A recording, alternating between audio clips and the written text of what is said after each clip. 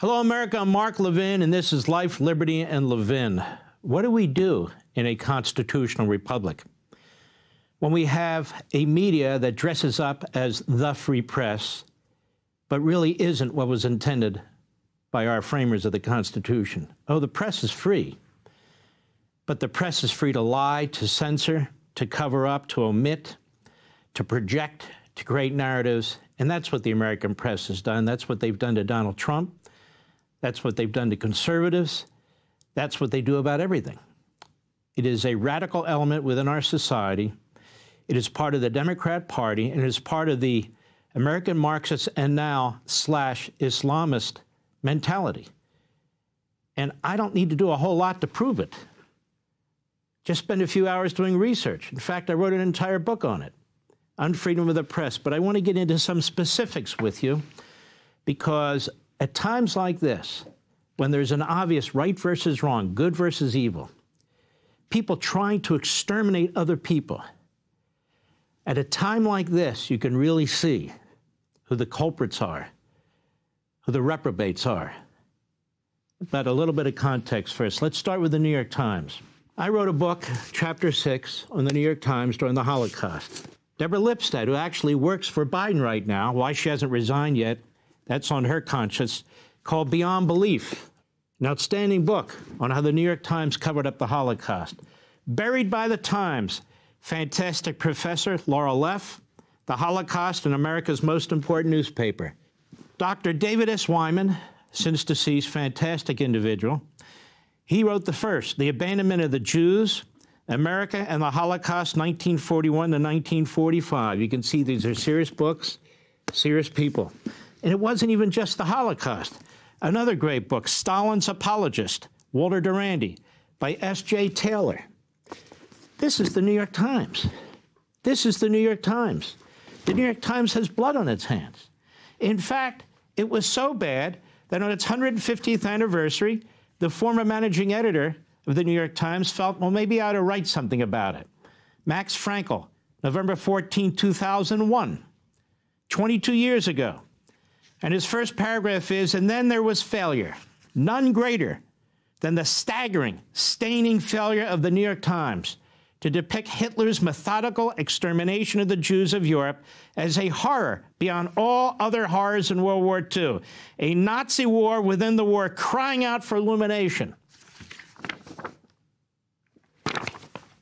So the question has the New York Times learned anything?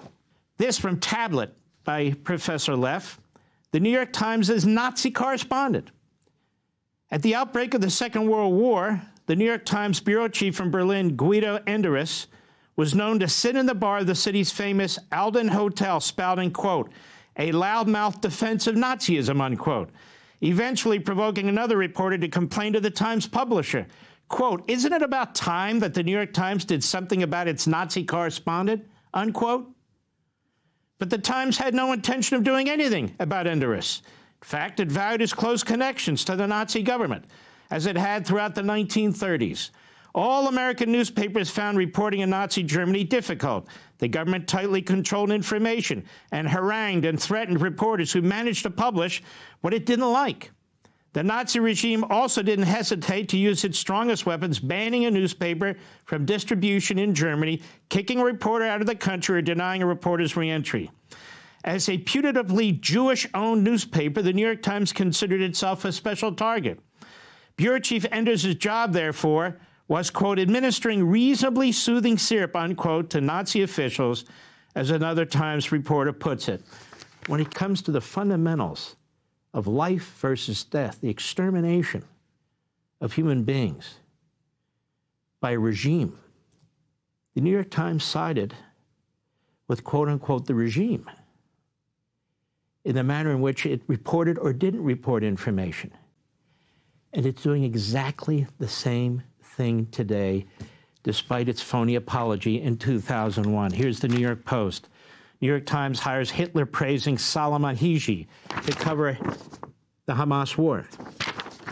New York Times reporter came under fire last year for praising Adolf Hitler. In multiple resurfaced Facebook posts, was rehired by the Gray Lady to cover the Israel-Palestine war. When it was uncovered, they dropped the guy. But then enough time passed, so they bring him back. And now, with October 7th, they want him to help present information to you about what's going on in the war. Palestinian filmmaker Salman Hiji hailed the Nazi leaders recently as 2018 in a post on Facebook, when he shared a photo of himself captioned that he was, quote, in a state of harmony as Hitler was during the Holocaust, unquote. That same year, Hiji was hired by the Times as a freelance journalist and worked on a slew of visual investigations published by the organization through 2021, including one on an Israeli airstrike that killed 44 people. His 2018 post, including a 2012 Facebook post where he wrote, quote, how great you are, Hitler, in Arabic, alongside a photoshopped image of Hitler seemingly taking a selfie. At the time, Hiji didn't appear to be working for the Times anymore and had since taken down his controversial pro-Hitler post. So why did they rehire him? Out of all the people? New York Times, a few years back. Remember this anti-Semitic cartoon? Well, they apologized for it, but it was followed soon thereafter by this anti-Semitic cartoon with the Prime Minister of Israel with a selfie taking a picture of himself.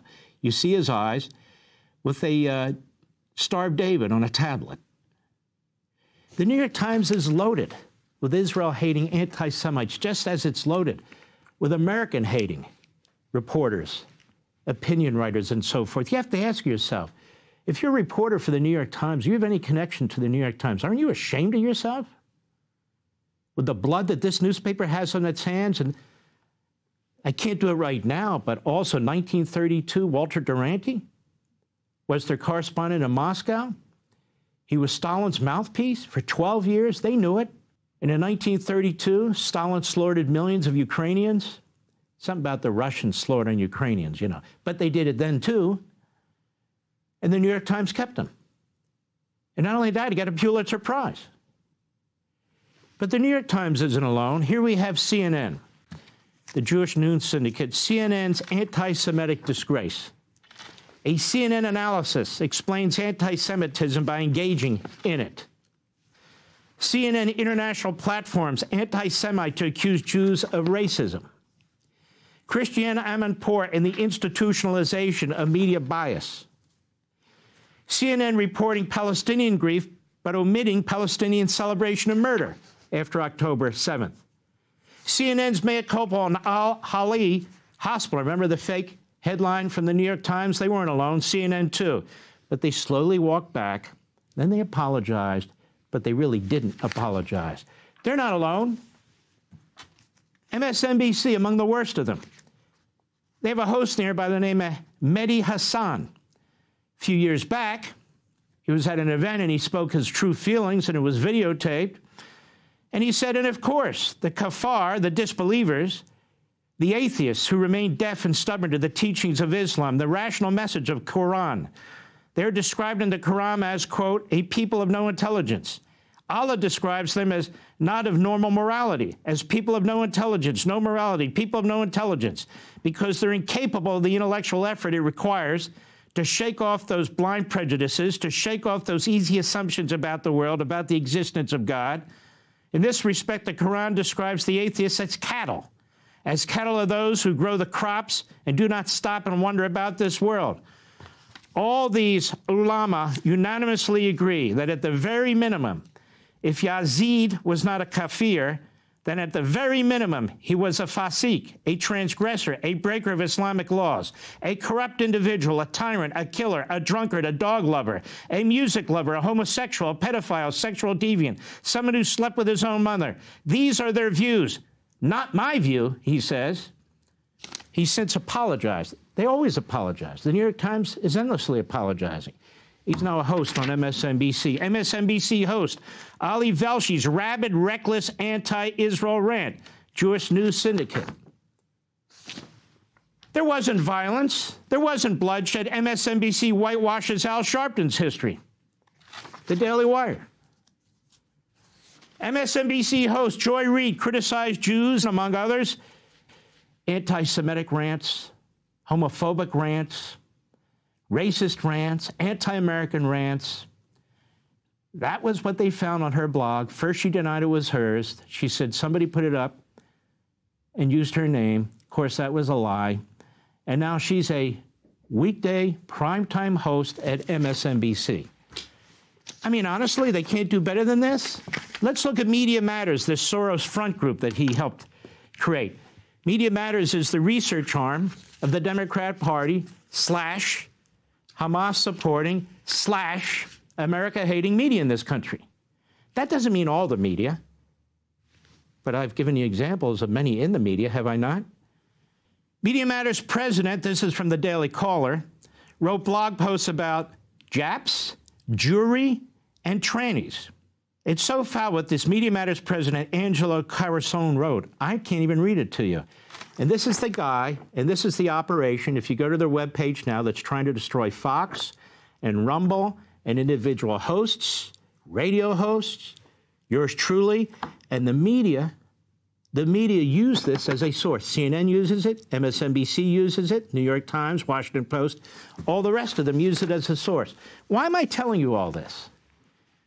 Because as I said at the start, when you have a situation like we have today, when you have the greatest genocide and atrocities against a people, the Jewish people in Israel, since the Holocaust, and I have to sit here and sit on radio and explain what the media are doing, how they're lying in support of Hamas, how they're lying in support of terrorist regimes, how they're lying against Israel, how they use anti-Semitic guests and hosts.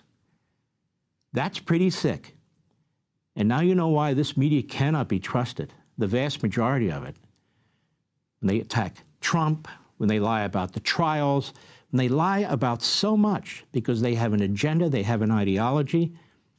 And thanks to the Supreme Court, under the New York Times decision versus Sullivan, most of this is protected. It wasn't protected at our founding, when you actually could bring libel suits and win under state law. The court decided in the early 1960s that this was free speech and it was to be protected at all costs. Fine. The government doesn't interfere.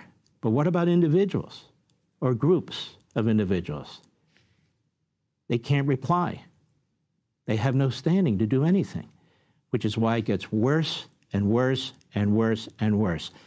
And frankly, which is why it's an honor to work here at Fox and an honor to work at Westwood One on my radio show, where this kind of evil and hate, these kinds of smears and libels, which occur on a fairly regular basis in these newspapers, these cable channels, these network shows, simply does not occur. Hey, Sean Hannity here. Hey, click here to subscribe to Fox News YouTube page and catch our hottest interviews and most compelling analysis. You will not get it anywhere else.